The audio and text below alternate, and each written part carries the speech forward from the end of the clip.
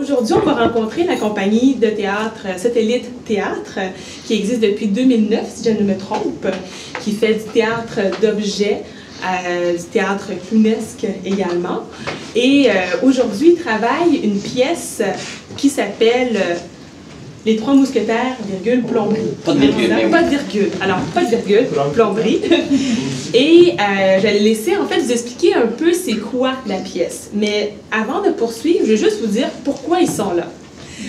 Nous, en fait, on reçoit des artistes, oui, qui ont des œuvres déjà complètes, qui sont prêtes à être diffusées, qui sont en fait terminées en partie, mais eux, ils viennent ici pour la développer.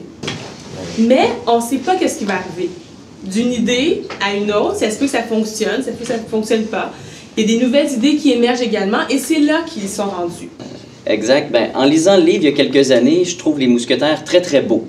Ouais, ils sont très beaux, ils ont des belles valeurs, ils sont nobles, ils sont forts, tout ça. Puis je me demande les valeurs, les thèmes des mousquetaires, où sont-ils dans ma vie aujourd'hui? Et puis doucement est née l'histoire d'un personnage joué par Frédéric qui s'appelle Dave. Et Dave, c'est un gars qui est plombier, puis qui ne veut pas être plombier, qui est devenu plombier parce qu'il s'est passé quelque chose dans sa vie. Il a fait un choix, il a manqué ses études, il est maintenant plombier, puis il faut qu'il vive avec.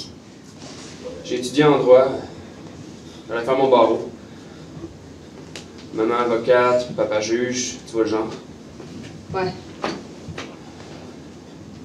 J'ai triché. Puis il cherche la noblesse puis la quête dans sa vie de tous les jours. Fait qu'il est où le rêve?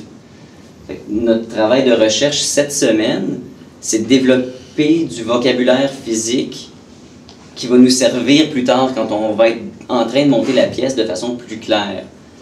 On a deux personnages ici qui vont se parler au téléphone.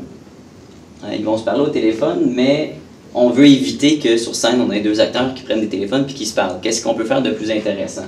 Fait qu'on cherche comment rendre ce téléphone-là dynamique dans les corps, puis comment appuyer ce qui se passe chez eux avec les corps des autres acteurs. Ça, c'est notre grande question aujourd'hui. Ah, mais ça, c'est une maudite belle fin.